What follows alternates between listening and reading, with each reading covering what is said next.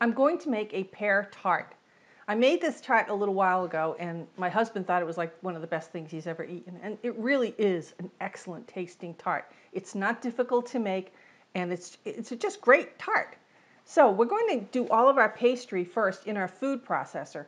And in here I have 2 cups of regular all-purpose flour, no fancy baking flour or anything, just all-purpose. I'm going to add to that 1 tablespoon of confectioner's sugar, half a teaspoon of salt, 1 egg yolk.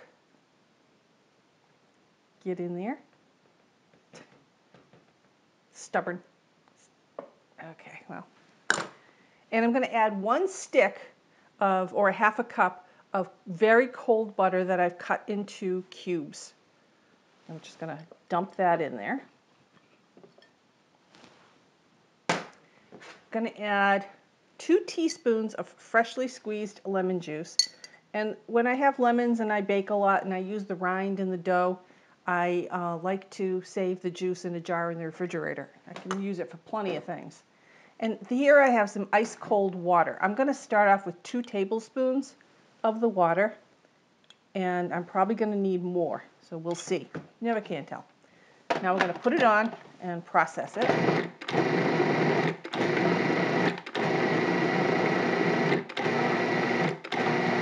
Okay, I am going to add some more water.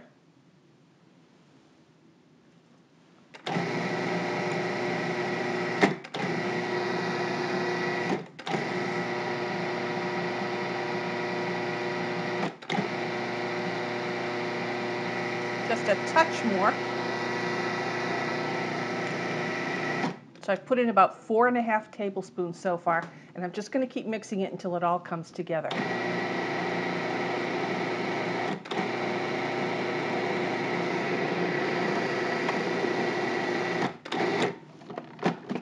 And that's good enough for now. It's not totally in a ball, but I'm going to do that on the counter. Get it all out.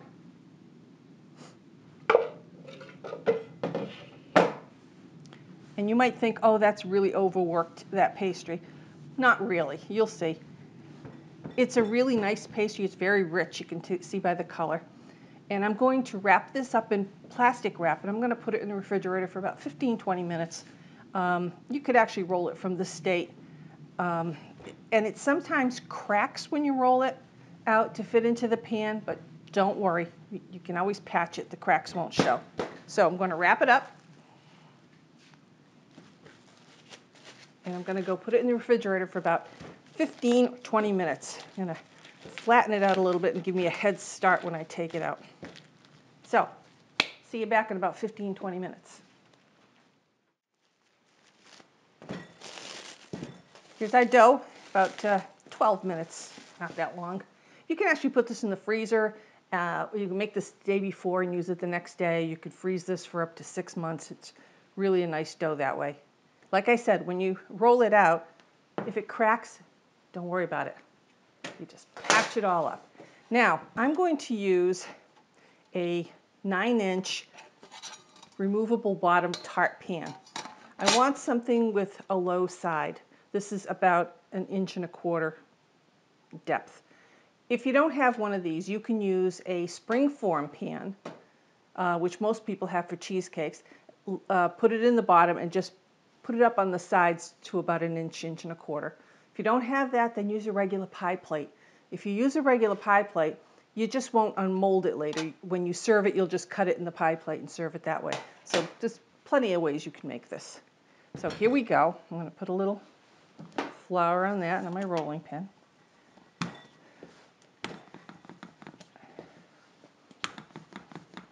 Just keep it moving. If you keep turning it a 1/4 turn every couple of rolls, it will stay more round instead of getting to be elongated. Plus, it won't stick to the table.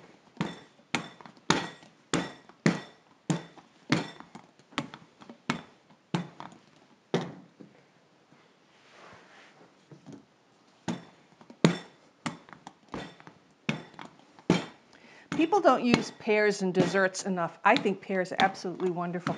I love them in just about anything, and I love a cooked pear. I just don't know why people don't use them more. Now, let's see. Sure, that's about right. See how I have a nice big crack here? I'm going to just patch that up. It's not a big deal. So I'm going to just put it on my pin, get some of this. Ooh, look at that. I just gave it a nice big crack myself.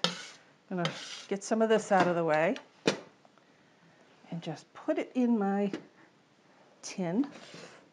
And now I'm not going to push it in. I'm going to ease it in. Otherwise you stretch it and some parts will get thinner than others. It's much easier this way. Now there's going to be a lot of dough left over and you say, oh, that's a waste. No, you can just re-roll it and make some small little hand pies if you want to.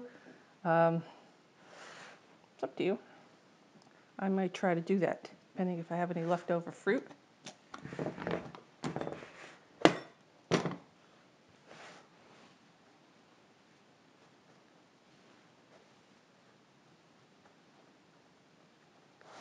And then just ease it in gently so it's nice and fitted into those flutes all around.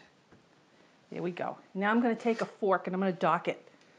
And this will just help it in baking to get a little bit more crisp. I'm not going to blind bake this, which is what you would normally do when you do this docking.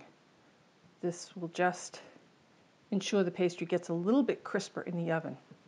Now what I'm going to do is I'm going to take this, I'm going to put it in my refrigerator while I work on the pears and get them ready to go into the tart shell. So let me clean up and come back with the pears.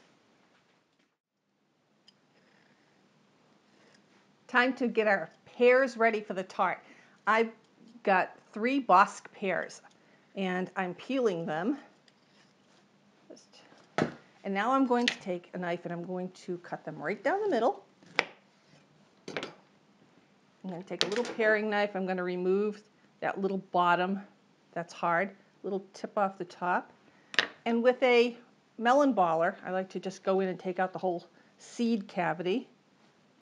And then if there's any other hard pieces, like there's a hard piece that goes right down the top of the pear, I'm going to just take my knife, cut around each side, and just kind of flip that out of there. Add that to my pear pile. Do that for my last piece. Get rid of the seeds. And get rid of that hard piece. I mean, you could probably leave that in, but it's going to be crunchy. All right, that's the prep on our pears. I'm going to get rid of this. And yes, there's a garbage can over there. Here's my tart shell out of the refrigerator. Now I'm going to fit the pears in. And you're going to have to cut these a bit.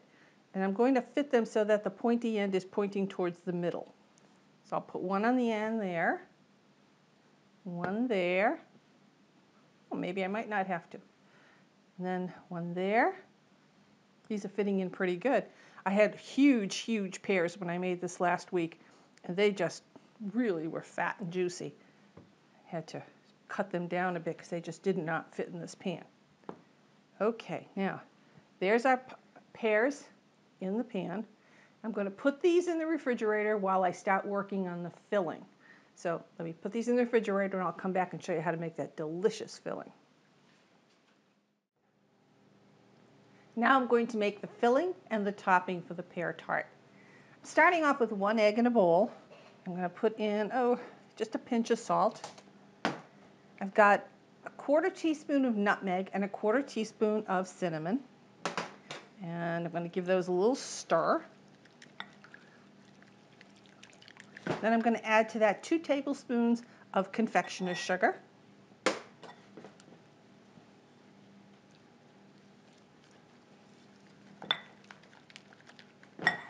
Now the grated rind of 1 lemon. And the lemon won't go to waste because I will squeeze the juice from it and I'll put it in that jar that I showed you that I keep in my refrigerator for all my baking and for tea and just other things that you might need a lemon for.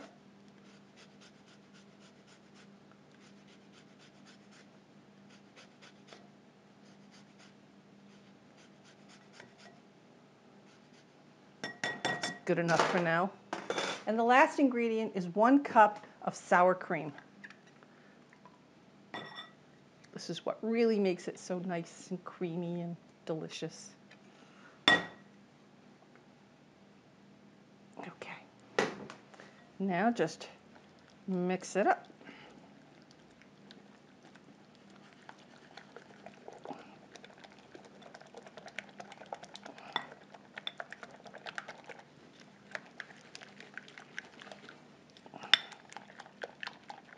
Just make sure you mix it up well. Try to get it nice and smooth. It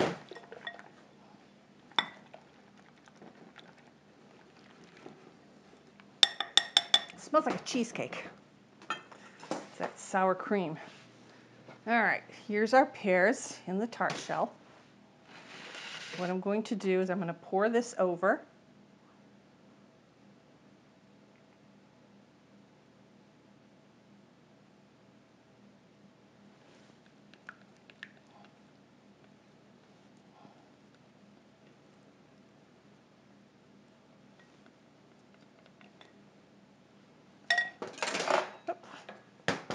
And just kind of ease it around.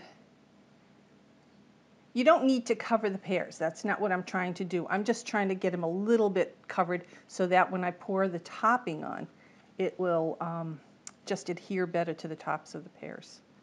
And just push it into all the little nooks and crannies.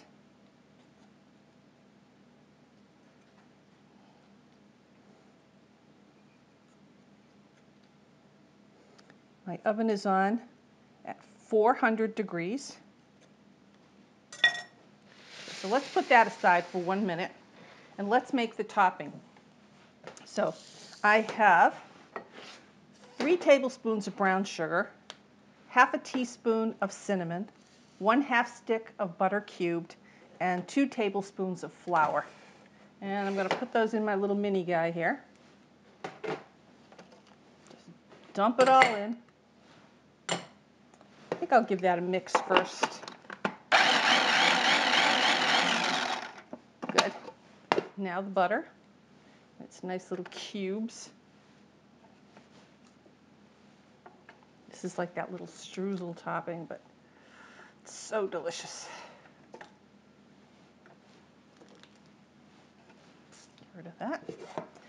And we're not trying to get this into a paste. We just want it to be crumbly.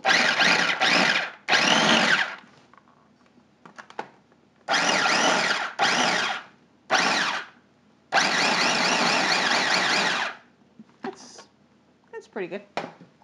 We'll bring our tart back.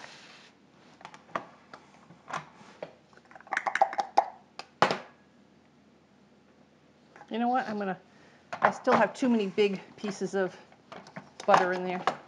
I want it to be a little bit more combined than that.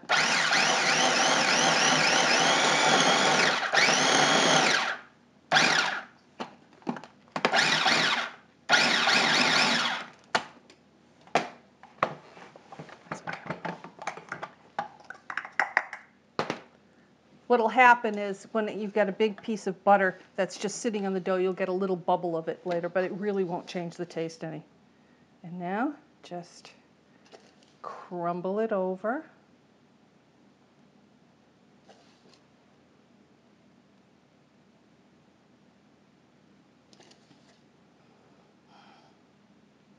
How can this not be good?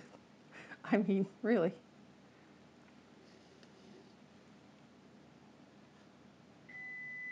There's my oven just sitting there waiting for me. And now we're going to put this in our oven for about 25 minutes until the filling is set and it's just delicious. All right, 25 minutes.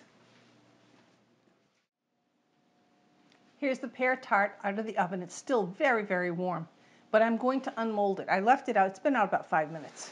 I'm going to put it on a pedestal because it deserves a pedestal. And one easy way to take these kinds of pans and get the bottom off is to put it on a can, let it drop off, and then you can just slide your tart onto your serving plate. Yes, I still have the bottom part of it on there, but that's fine. It can stay there. And this, I'm telling you, you have to try this. This is unbelievably delicious. If you like cheesecake and you like pears and you like pastry, this is all of that plus the crumble on top. It's really, really delicious. I hope you try it.